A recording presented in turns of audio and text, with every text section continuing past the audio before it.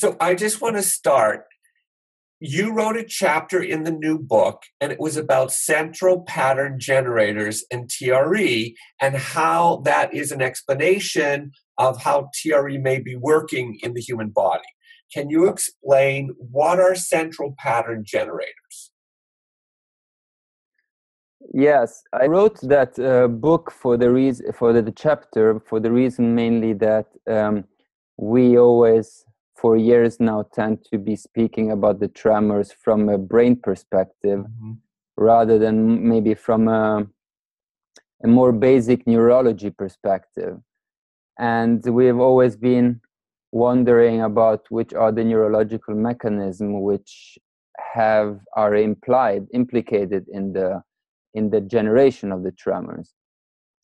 And so one idea is to actually understand that a lot of what is actually tremors and basic movement patterns in the body, they don't necessarily require the brain and not even the cortex to be able to function, because they are, in a sense, the product of some neural action, neural activity, which happens in the spinal cord or in the brainstem too, but doesn't necessarily require a brain to be connected to it.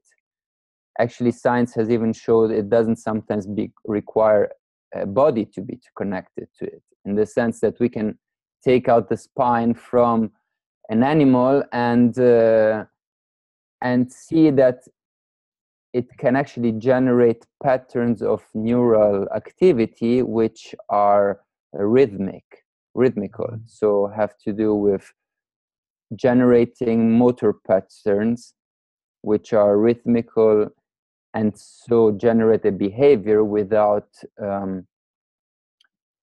having the organism to be intact.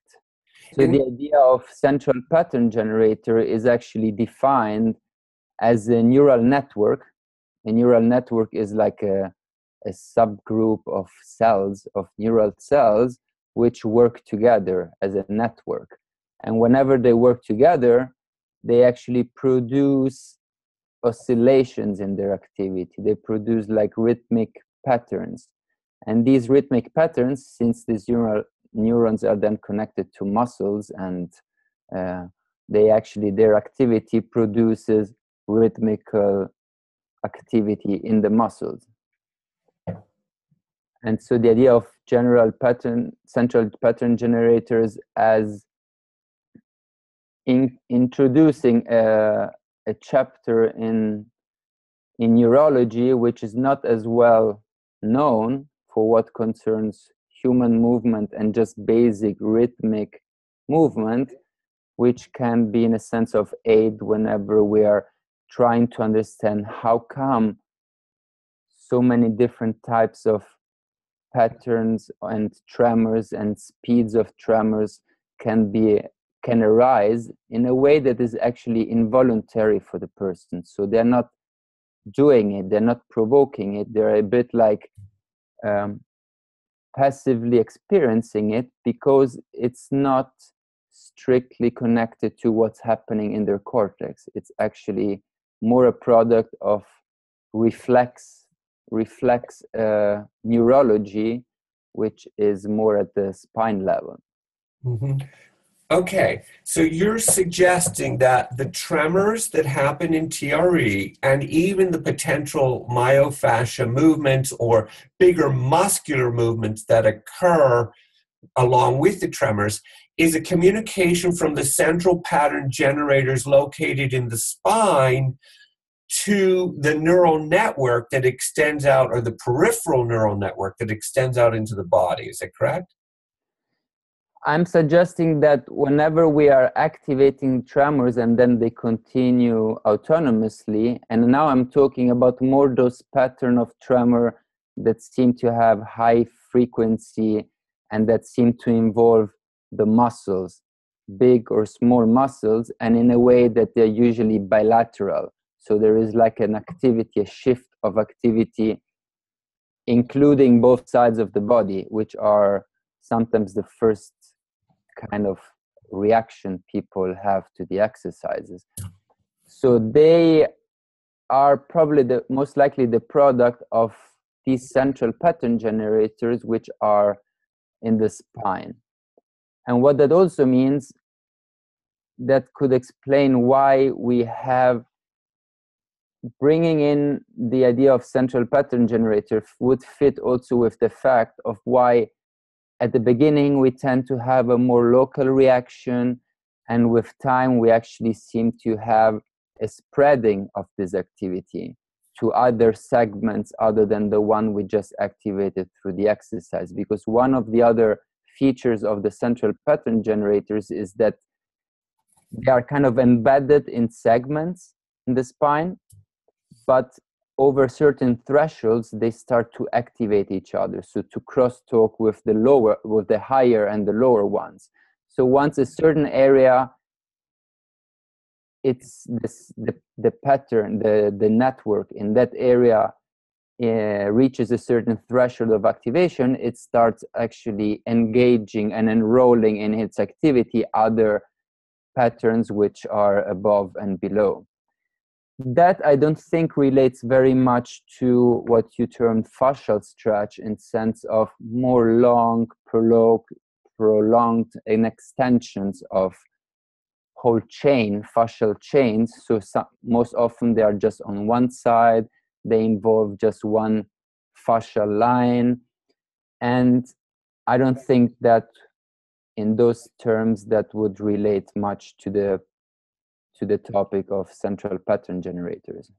Okay. Because it has its own neurology in a sense. The fascia is already a neurally active, so it doesn't probably require the activation of the central nervous system and of the spine in order to create the fascial stretch. Okay. When you say the central pattern generator activates more local movement or generic movement first, but then you say it kind of interconnects with above and below. Are you actually talking literally on the spinal column?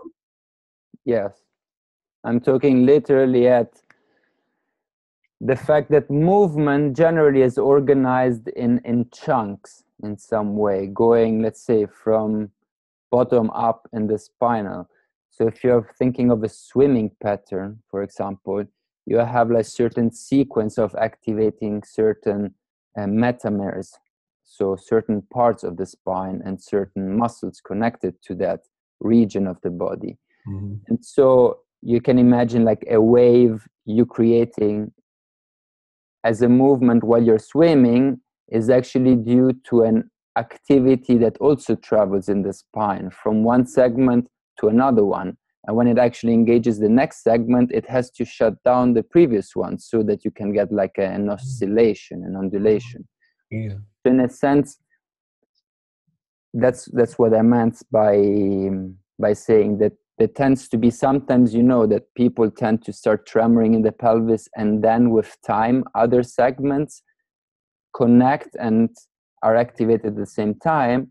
However, there's other times where you have a complete stopping on one segment and activating of a different one.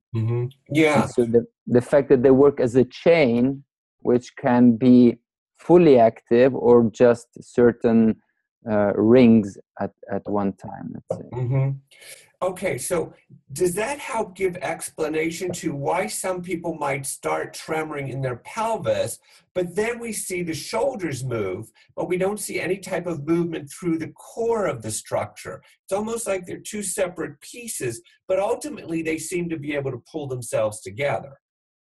Yeah, I'm saying yes, in the sense that the idea of having the movement, the neurology for that area being localized to a certain area, a certain chunk of the spinal cord, explains why you can have these differences, why you can have a lot of movement in one and not alone and not at all in the one next to it. But at the same time, you can have an activation of the neurology, and you have other areas which are they almost tremor, actually start tremoring thanks to the help of the general activation you're generating in the neurology of the spine. So it's almost like saying you are sending current through the whole spine, and the areas which have for some reason a need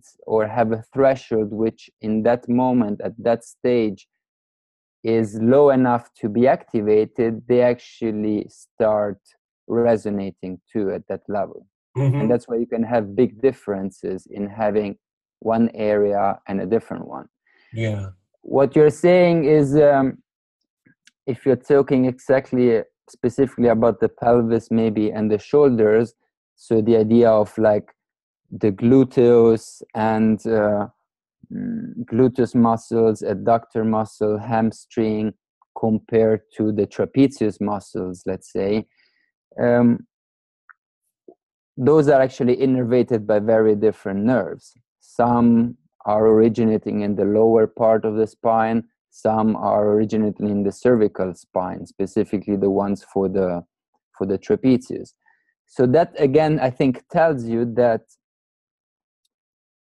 if they do function together, this idea we can use of just sending non-specific current through the spine and see which areas are active is ultimately due to different nerves starting to function. Right. When you say non-specific nerves or non-specific, what was it? I said non-specific currents in the sense of, in the concept of, let's say, we activate the neurology in some way through a strong impulse, because ultimately keeping the stress of the muscle for so long is a strong input, is a strong sensory input to the neurology. Right. And then we see, so we are activating this whole chain of pattern generators. And based on the history of the person, based on the position they're lying in, so based on other sensory inputs, some will respond and with movement and some will not. Right. Would it make a difference as to which central pattern generator groups respond according to the contraction or holding patterns in the individual? Of course, because on one side we cannot see. The idea of talking about the central pattern generators is a way to break down the neurological mechanism. But we always have to remember that it's a holistic organism we're working with. So in the sense, there is a crosstalk with the brain. There is the ability of a person to actually fully inhibit the tremor if they really put all their efforts in, or to facilitate to some extent. So there is definitely a crosstalk with what they're used to doing in terms of movement patterns or tension patterns. May they be physical, may they be emotional, because they are been repressing an emotion for so long. And so there's certain muscles pattern associated to that, certain central pattern generators associated to that emotional expression. And so there's always another layer, which is what the neurologists call the more habituation or sensitization of neural patterns. This means that we are actually good at training some of this neurology to be hyper responsive, or actually to stop responding to a certain stimulus. And so yes, there is definitely a correlation with the history of the person and the way they reacted to the outside world for so long. Yeah.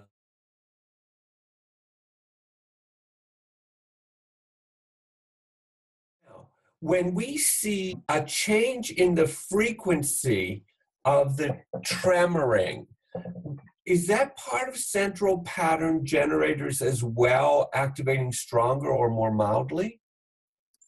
Definitely. That's another feature of what we observe, which calls a lot for the need for including the concept of central pattern generators, because we know that there is a modulation within the CPG, and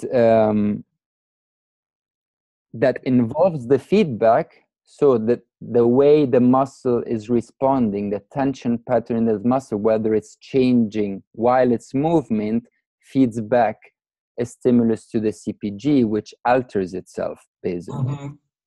Okay, and then we also know that CPGs influence each other. So if in a certain moment another one gets included in this activity, it will modulate the first one, let's say. And also that they have different ways of functioning, almost like different gears, right? So in a sense, that's intrinsic in the activity of a CPG to be able to function at different gears. So the movement is still the same, but it will shift from one speed to the other, or be a bit more wide or a bit more restricted as an intrinsic feature of that CPG activity. And all of that is in the service of helping the organism itself to restore some type of natural, healthy communication between the CPGs and the larger structure. It can, because I'm not necessarily fully convinced that that is always the case. And sometimes we are probably even activating the same pattern, which is so used to be activated, which becomes the way of least resistance for the neurology. And so the idea that by activating always that pattern of least resistance is necessarily a fruitful thing, that's debatable. Does the operating the pattern of least resistance, does that explain why many people do TRE say, I tremor the same way all the time, nothing changes, etc.? Yes, I think in some way, I don't, my take on that, so my personal take on this issue is that in a sense, yes, we're always using the same pattern, so we are not necessarily retraining a good neurology. We are almost like getting stuck in a pattern. Right. And one thing, since you can imagine that, in theory, we do interventions to maybe help the person get out of it. One thing I find very useful also is to, once the person does have a pattern which they recognize as being the way of least resistance, there comes in the mental part, the brain part, where we actually start interacting that pattern. And I find very useful to actually teach people to put all their effort in repressing that activity. So in putting the cortex to try to control those central patterns. And I find that then you are actually inhibiting the way of least resistance. So in some way you are activating the neurology on the spine level, but you're coming in also with your awareness and with your focus to inhibit it. And what I see that many times that's a way how it starts happening at other areas which are not that are not the usual ones. So there can be a crosstalk between what's doing that involuntarity to happen and getting in with a voluntary action, which can help shift that way of least resistance, let's say. Right. And then sometimes what we see is people repeat the same pattern over and over. So it's that pattern that you're talking about. But then maybe after the third or fourth time, it's capable of opening up maybe the shoulders as an example. Whereas for the first 3 times it repeated the same pattern, but then finally opened the shoulders. Is that when it was able to link up to another group of central pattern generators? I would think so, yes. Okay, great. That was wonderful. Now, I wanted to think of 2 different concepts here. So we have the spine with the central pattern generators. I want you to explain a little bit for us first, how do the central pattern generators move up into the connection with the neurology or the different parts of the brain, and maybe what parts of the brain, at its most primitive level, so that you can help us bring those two different conceptualizations together.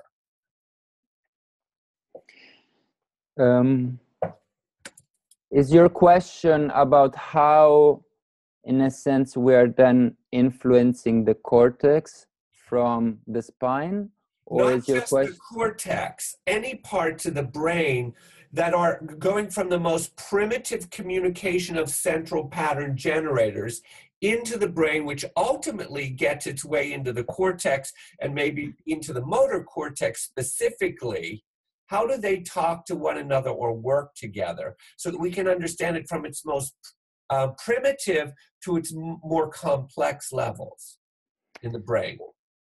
Yes, of course, there is feedback mechanism between the environment and the CPGs, between the CPGs and the effector organs, and then between the CPGs to the higher control neurons. So the central feedback to the limbic system, and from there to the cortex. Mm-hmm. So there's, for example, one example could be the role of the insula. The insula is a structure in the limbic system which has a function to actually map or monitor in some way, represent,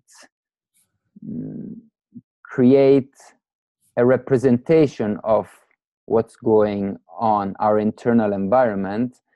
And the internal environment can be a pH value, but also a level of tension in our muscles. Mm-hmm. So we know, for example, that the insula, which is a part of the limbic system next to the amygdala and the hippocampus, this just to say that it has a connection with everything that is then emotional expression or scanning and creating a reaction between how we feel inside and what's going on around us. So creating like a link between the inside and the outside. So for example, the insula is one essential part on mapping our internal environment.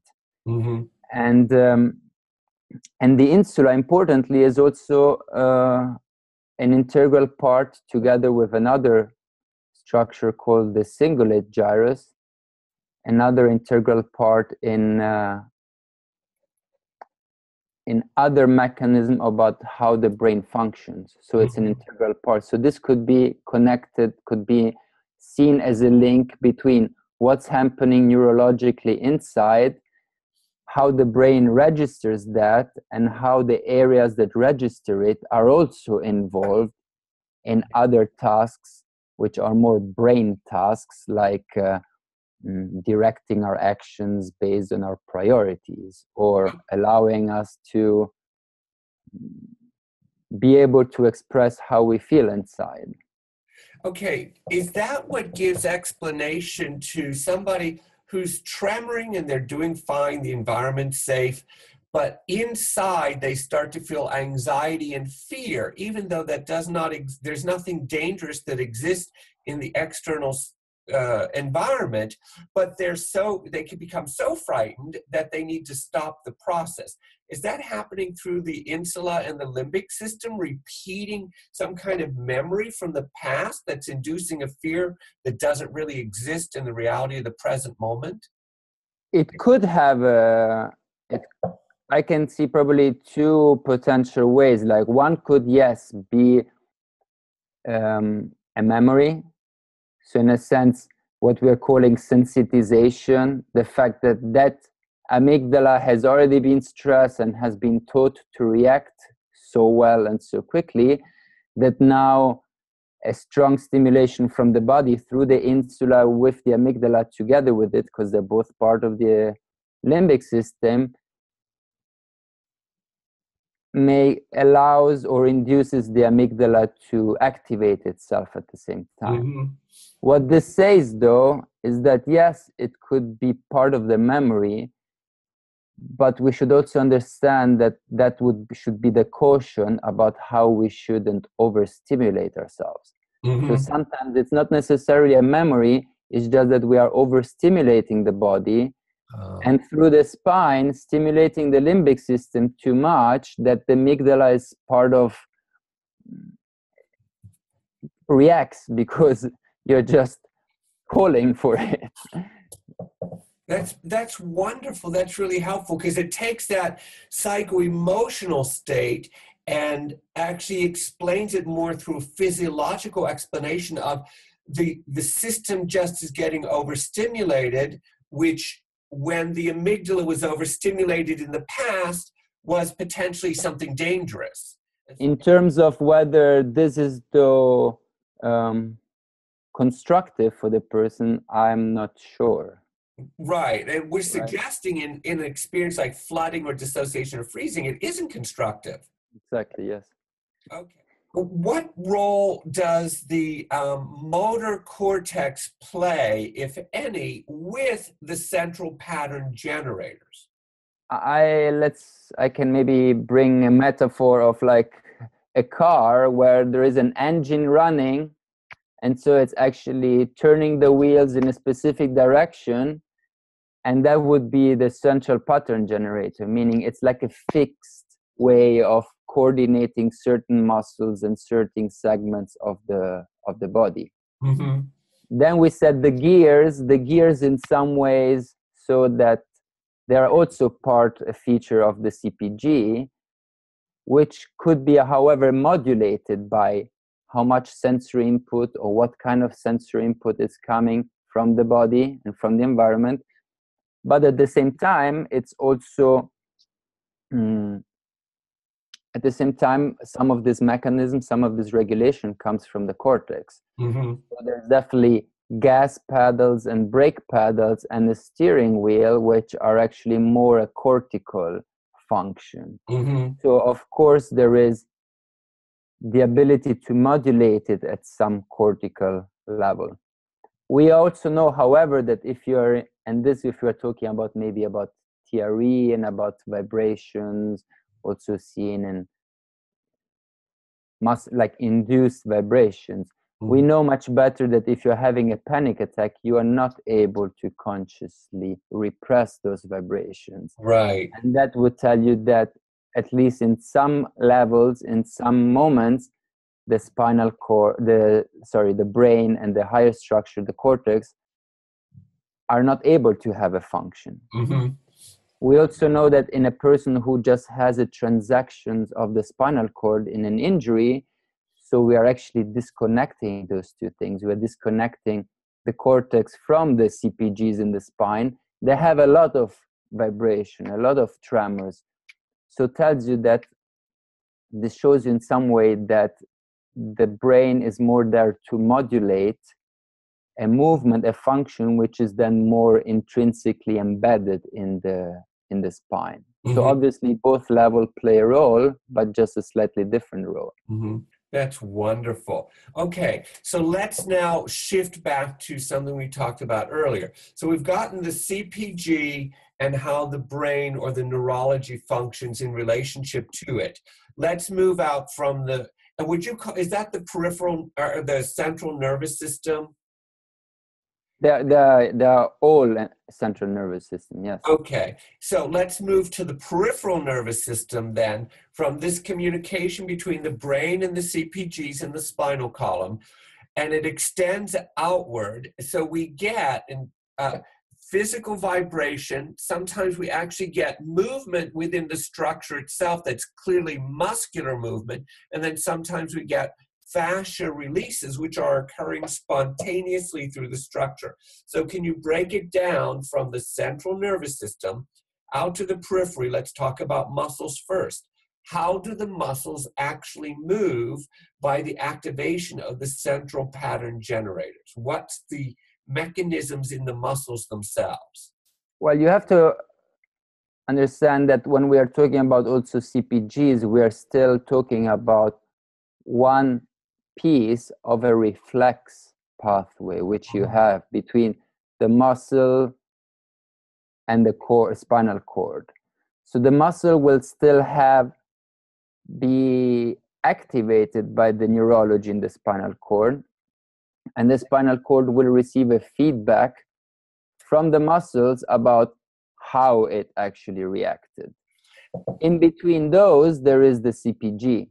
So we have to create a loop where we have CPG, motor neuron, muscles, sensory neuron, and again CPG. So the CPG is what activates the motor neurons so that the muscles can function, can actually move. Mm-hmm. All right. And so it's a loop which involves both. Okay. When you're talking the, about the muscle or the nervous system communication, are you talking about afferent and efferent nerves?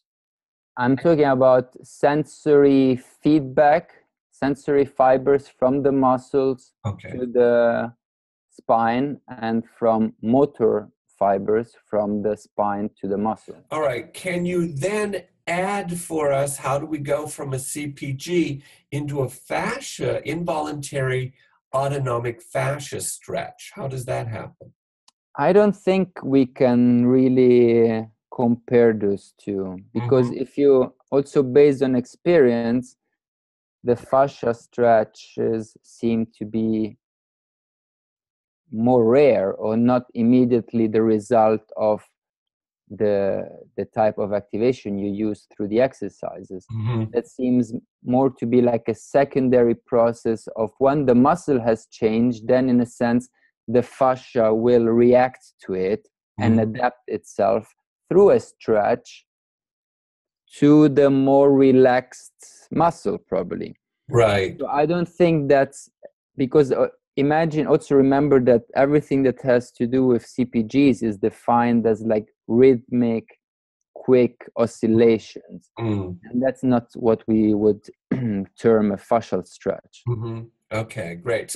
So that's a secondary movement that occurs as a result of other circumstances, neurological and physiological circumstances in the structure that have changed. Yes, or actually a direct activation of the fascia, which is also partially a neurological tissue. So they can go hand in hand, but you can have also a fascial stretch independent of the muscle activation itself. Yeah. But almost like so the muscle is then, the fascia is actively stretching and the muscle is passively relaxing or elongated through that fascial stretch, or thanks to that fascial stretch. We're going to go back to the brain a little bit. What's happening in a psychological and emotional component? We activate the tremor mechanism. Some people have a memory of some experience from the past that they relate to the way their body's moving currently as a result of activating the tremor mechanism. Other people don't have a memory, but they may have an emotion and say, I don't know why I'm crying, or I don't know why I'm afraid. And so how are these communicating and assisting one another and also separated from one another? I'm not so sure how to answer this question, because I think there's so many layers of this process which is happening that will be in some way different, so much different in every single person, that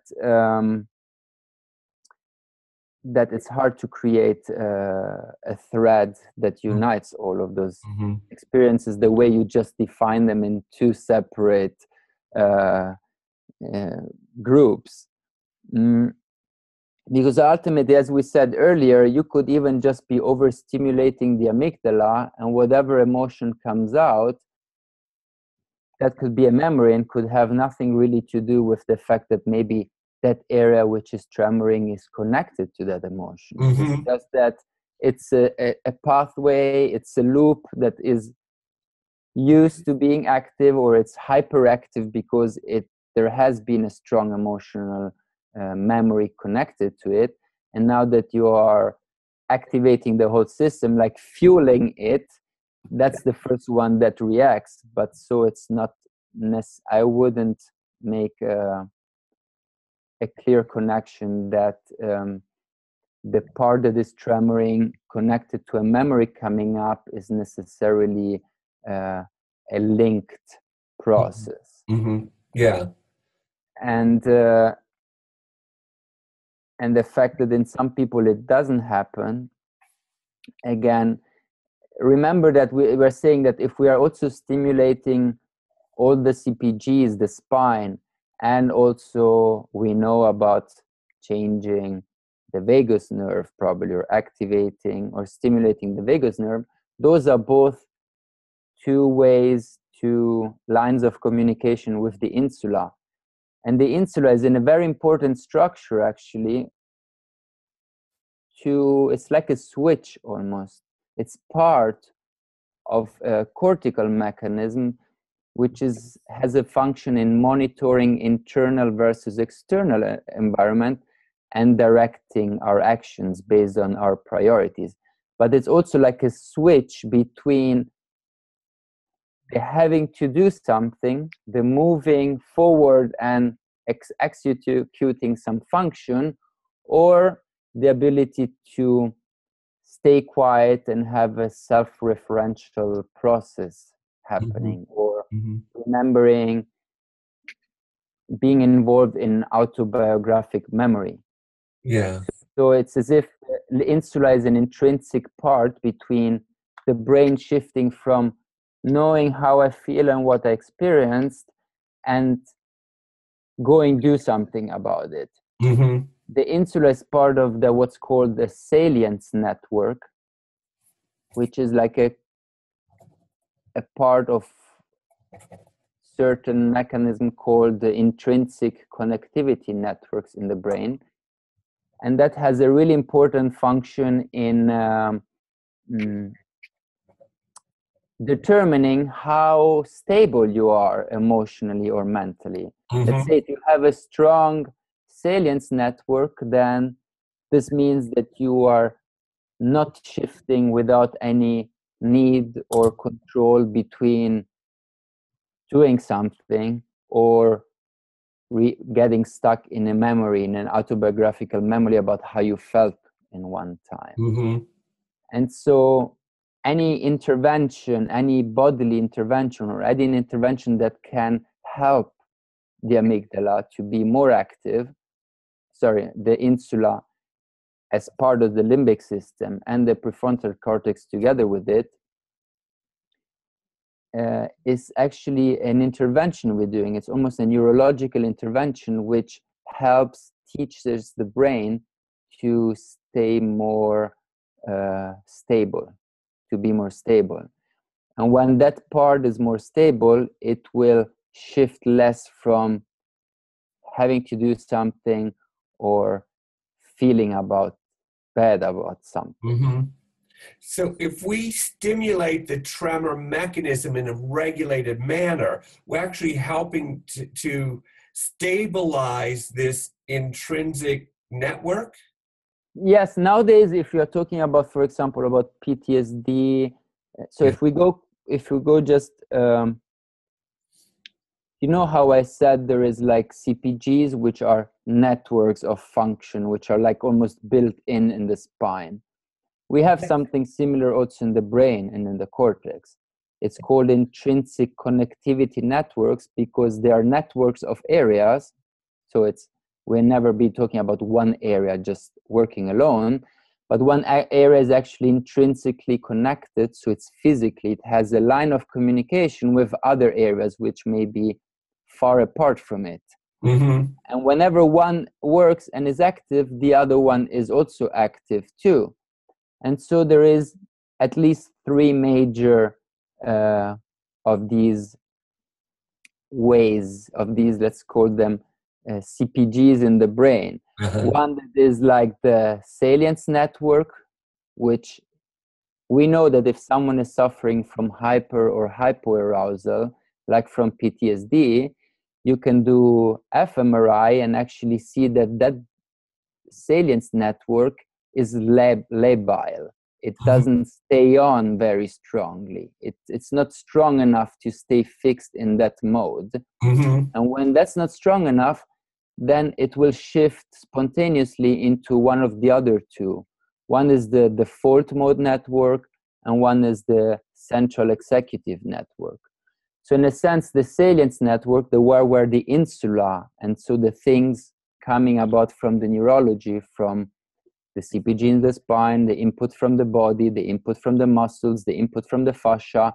That's all part of the salience network, which means the brain can be stable in one state, and it's not shifting without control into a state where it needs to do something, sometimes for no reason, or a state in where it's just self-observing, it's the body, and it's just reflecting about its memories without knowing how to act on it.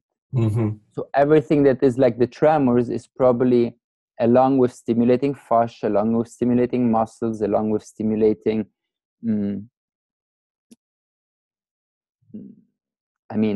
all this neurological stimulation is probably helping the salience network to be more stable. Wow. That would be my interpretation of it.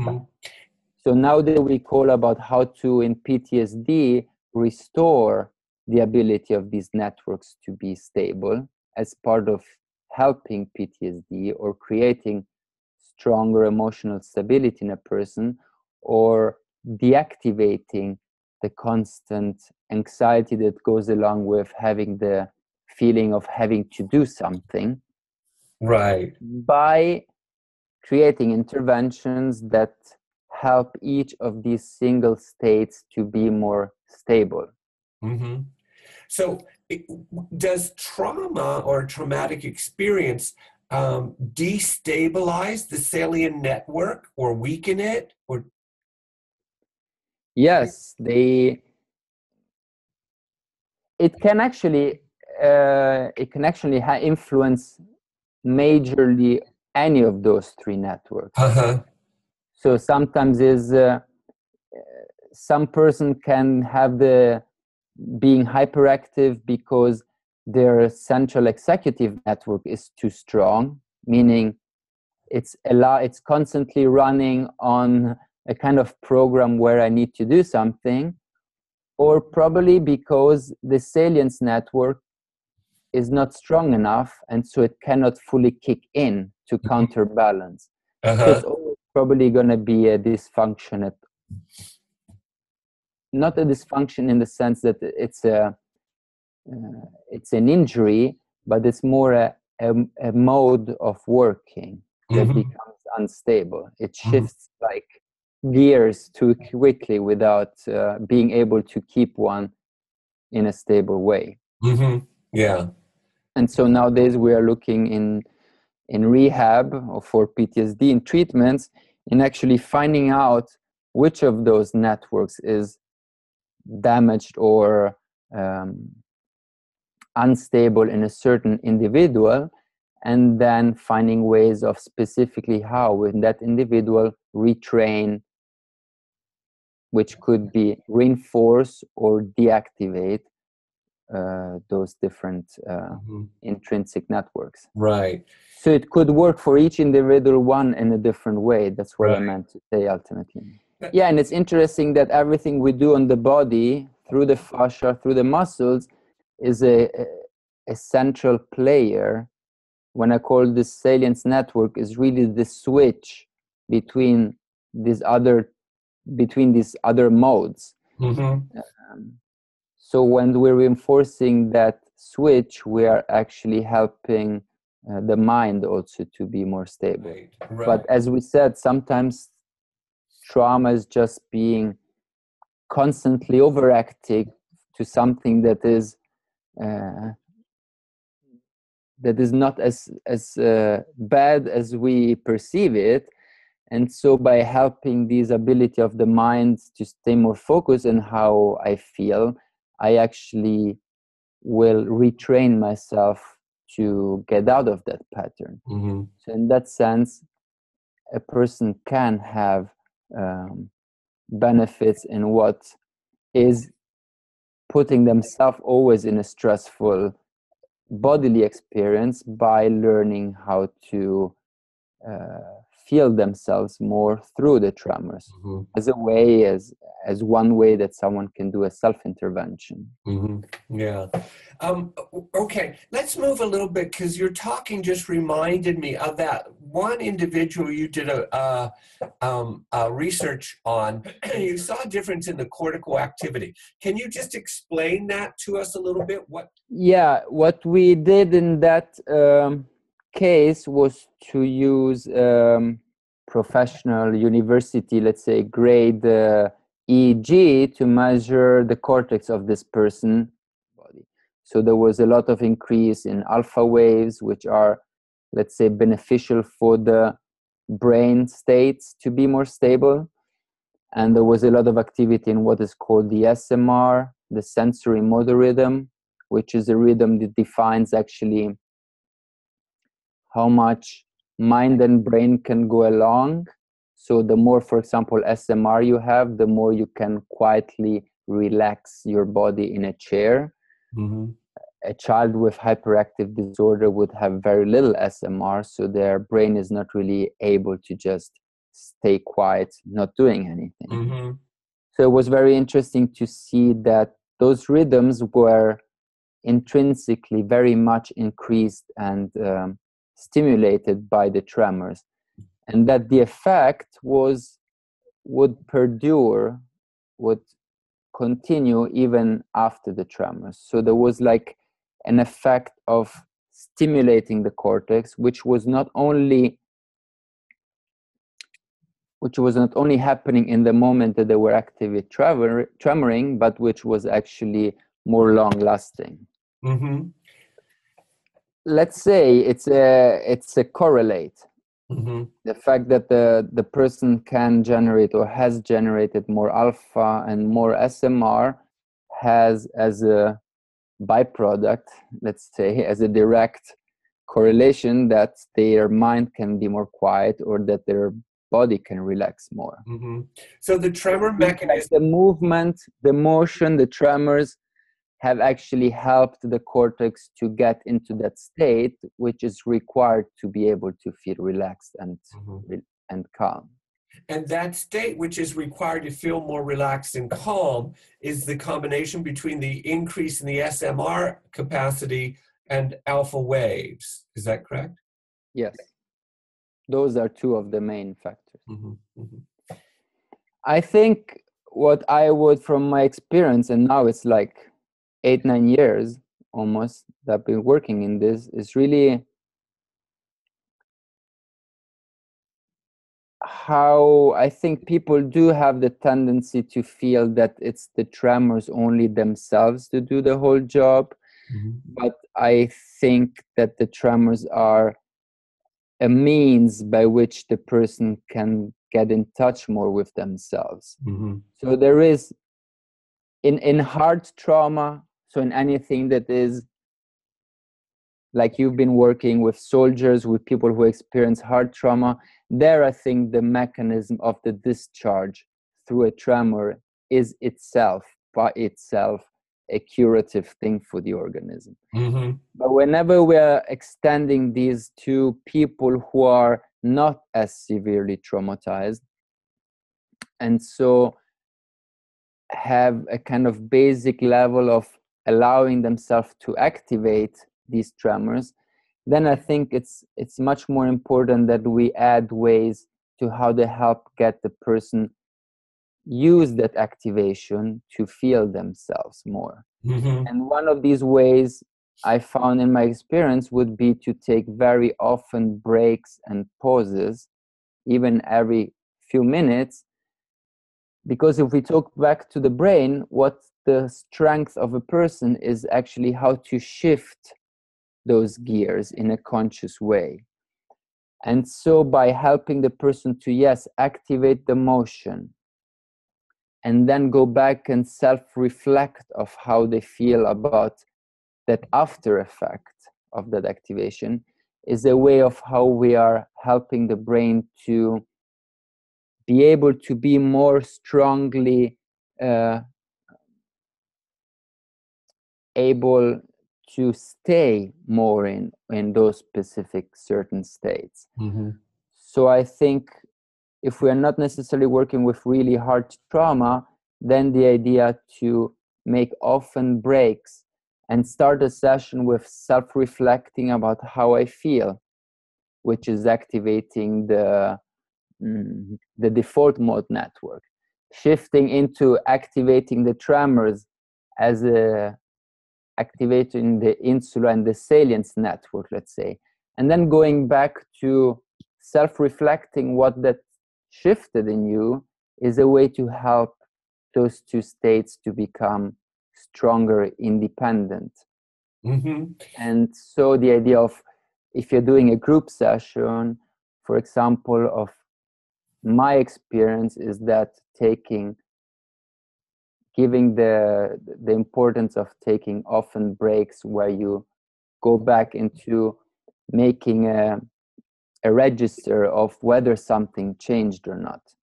Is it better to tremor 5 minutes, stop, and go into that self-reflective mode to notice if something has changed, and then tremor 5 more minutes and do the same thing? Or is a full 15-minute tremoring more practical or useful, or it's different for different people? On one side, it's obviously different for different people, but I think on the safe and more constructive side, it's training that ability to shift states, what is really important for the brain. So I would even say you tremor 2 minutes, you reflect 1 minute or half a minute, you tremor again 2 minutes. So doing that, it's, that's biofeedback ultimately. We know that probably a way of saying it, a practical example would be if I would poking you on the shoulder many times in a row, out of 10 in 1 minute, you would really, really feel the first 4 or 5 and stop feeling the other 5. So they're not really making a big change in your neurology. Instead, if I kind of leave more space in between those pokings, I don't allow the brain to habituate to that stimulus. And so it's actually more productive in terms of making a shift that is lasting and making sure that the brain can integrate all those 10 touches and not just 5 out of them. We know that one rule is also to avoid overstimulation or always the same stimulation.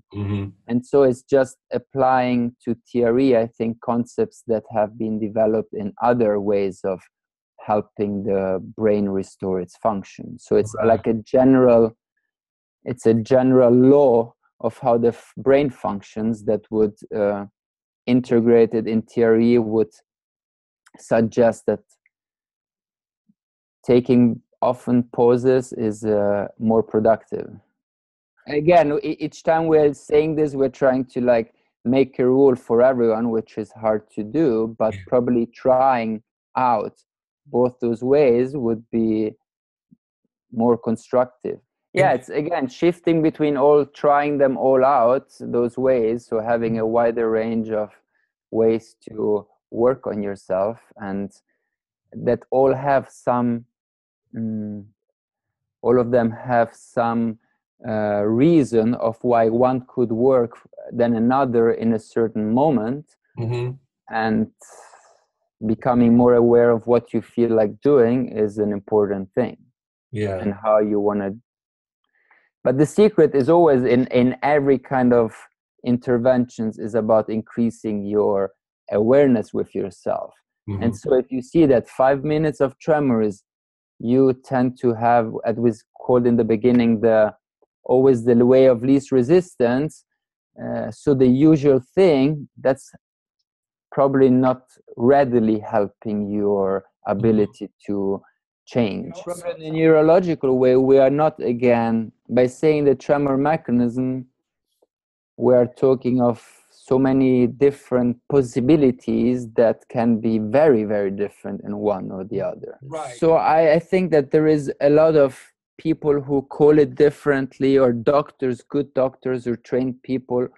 As you know, also from the experience of seeing each different individuum having a different reaction just to to the standard set of exercises, already that makes you understand how difficult it is to actually have a definition that you can actually teach as, I'm seeing this means that this is happening in the brain and the neurology. And I think that's the difficulty of it. It's just that the human nature, everyone's experience and nervous system is so different. And many times that these reactions happen spontaneously, either in a therapeutic setting that is not a controlled one, is not an experimental one, or they happen so spontaneously that no one thinks about how to study it.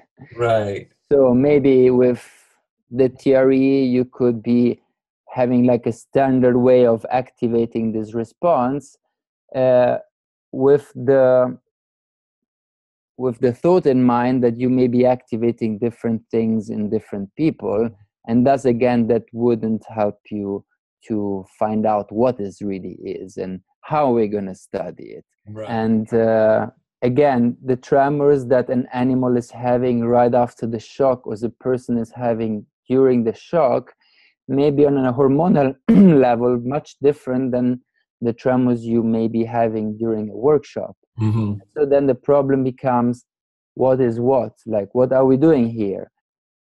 I think calling them tremors, I actually personally like the neurogenic tremor terms, just because another way of the SITS, which is like induced and therapeutic tremors, are that induced, I don't like the term because I would think evoked should be better. That therapeutic is another thing that is a bit, you're implying that it's a therapy or that it's necessarily beneficial. And so I actually like the more general neurogenic terms, because it's just say, we know it's an expression of the body, of the neurology. We probably don't have enough definitions and not enough, or the best proper way on how to put it in a category, especially because there may be more than one category where this fits in. Like you would have someone starting a session and having just maybe some tremors, little shaking happening, and then going in a strong expression where suddenly it's uncontrollable and suddenly it's almost like a little bit panic attack. And we have ways of how to help that and guide the person through, but probably those two, the beginning and that reaction, wouldn't be able to fall under the very same medical terminology, because they imply different things happening in the brain and the body. I remember Bob Scare saying, making the neurogenic tremors to change or to create a different category from the psychogenic tremors, which are tremors that happen in the body and which are related to a history of somatization, and which are, most importantly, not a result of a brain lesion, for example. So I haven't found, after many years, my solution to it. I prefer to just call it neurogenic based on what Bob Scare had proposed, and that satisfies me at least. Right. But it's a ill-defined category. Right.